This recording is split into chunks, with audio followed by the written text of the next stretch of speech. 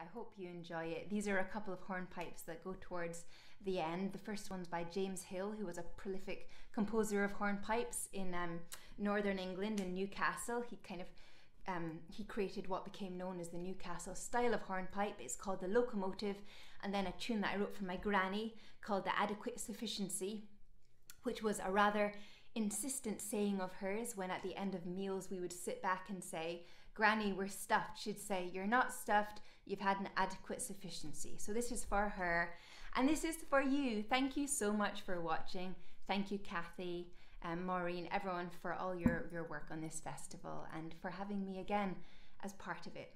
It's great to see you all. Glad that you met Bobby Casey. She's over in the sofa looking very happy. Okay, here we go. Go on. 2, 1, 2, 3. It's very fast.